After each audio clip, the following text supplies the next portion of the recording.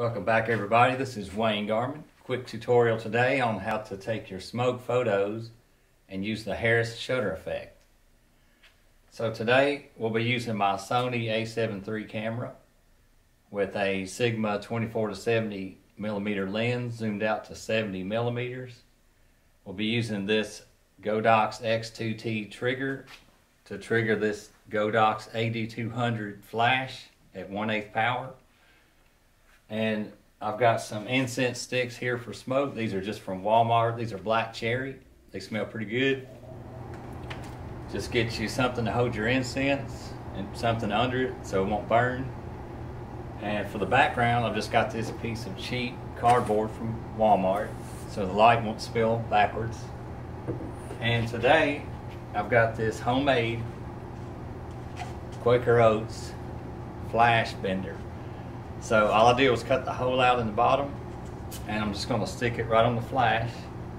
And what that's going to do is, when the flash fires, it'll just focus the light right on the smoke.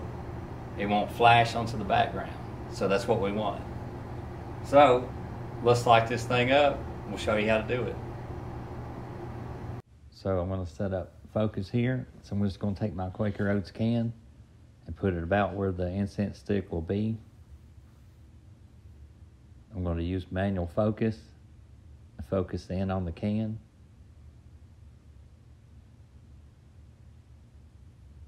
Next, I'm going to use my Godox X2T trigger for Sony to trigger my Godox AD200 flash at 1/8 power.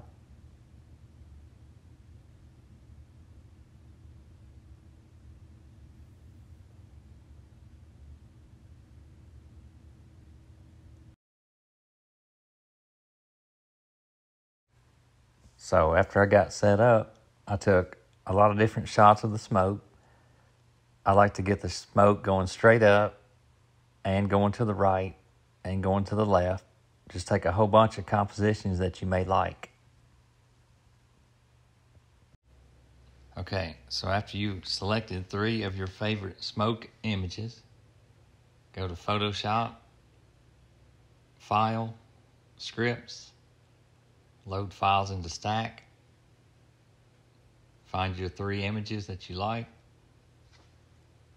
select those, OK, hit OK.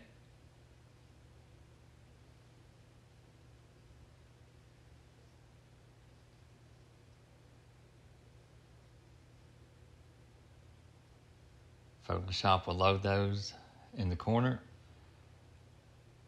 So the next step is we're going to isolate the red channel on the first image, the green channel on the second image, and the blue channel on the third. So to do this, deselect the visibility on your second and third layer, right-click your first image, go all the way up to blending options, uncheck the green and blue channel, OK. Uncheck the visibility of your first layer. Check your visibility of your second layer. Make sure it's selected. Right click, blending options. Uncheck red and blue. Hit OK. Turn off the visibility of your second layer. Turn on the visibility of your third layer. Make sure it's selected. Right click, blending options, uncheck red and green, hit OK. Now turn on the visibility of your second and first layer.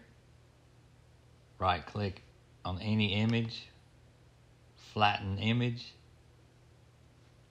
crop your photo down, and you're good to go. So if you like this video, hit like and subscribe. We'll see you in the next one.